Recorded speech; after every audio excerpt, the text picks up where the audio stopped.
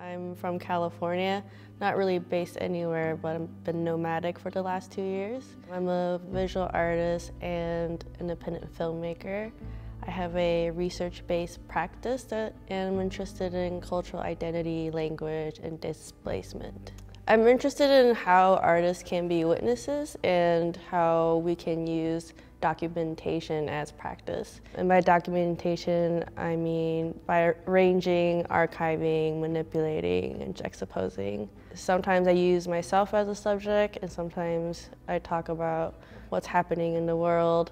I often use documentary methods. Usually I'm really interested in using documentary to reveal radical subjectivity. For example, my previous work, Please Come Again, I used Asia's Love Hotel as a metaphor for the female body to talk about intergenerational trauma between 3 generations of women by using my family as the subject. So my intention of documenting the interior of love hotels is also a simultaneous critique of so much of the subjectivity don't get included, and situating my personal experience and talking about the traumas that have been the result of post-colonialism and also a lot of the social cultural conditionings. Since I've been nomadic, I've been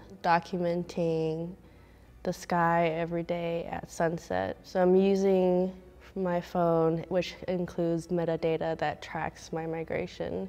At Bemis, here I am testing and experimenting in what kind of form this collection can take.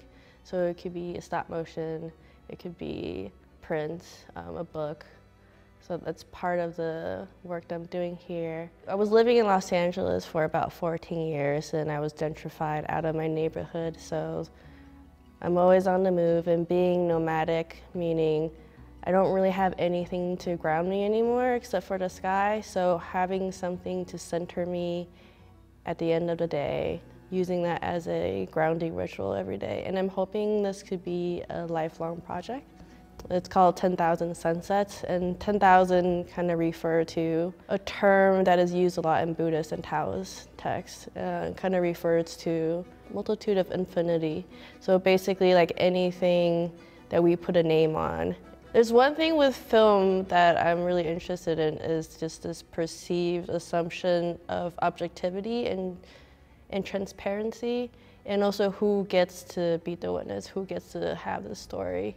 And that ambiguity is something I'm really interested in. I like to work on different platforms, so it could be in a gallery setting, but it also could exist as a film, so it's accessible in different areas.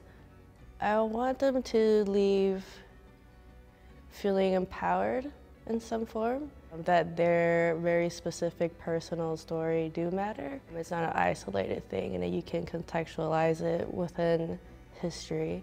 And also just be cognizant of how we consume media and how we can critically engage it. And when I exhibit it in different forms, you have a different participatory relationship with it.